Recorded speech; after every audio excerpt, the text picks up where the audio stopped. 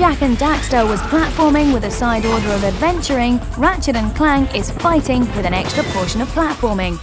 Ratchet is your guy, incidentally, while Clank is the metal sidekick, clinging to his back. We won't fail you, sir. We promise. Your objectives come in the form of missions as you travel new worlds in a quest to collect nuts and bolts and save a whole series of planets. It's a variation on a pretty ancient theme, but it works well and we like it.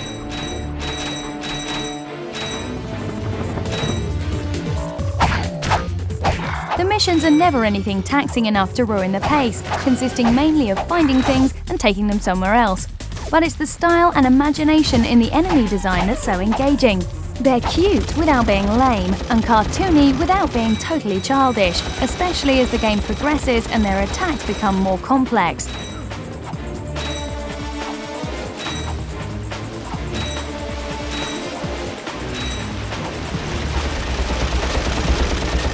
The worlds are designed so that they feel more open than they really are, so although Ratchet & Clank is actually quite linear, it rarely seems that way.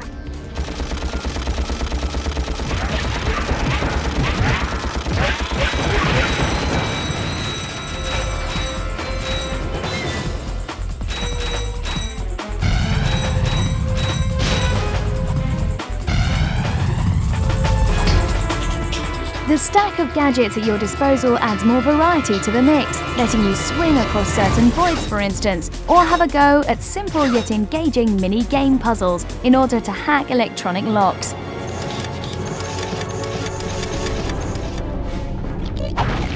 You certainly can't fault the graphics either, which are insanely sumptuous. However, the respawn points are just too widely spaced.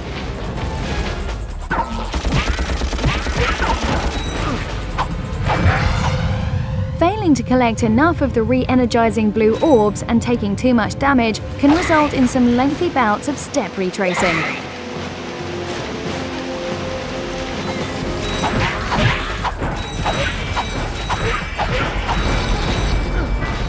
Ratchet & Clank is a beautiful-looking, beautifully realised take on carefree platforming combat.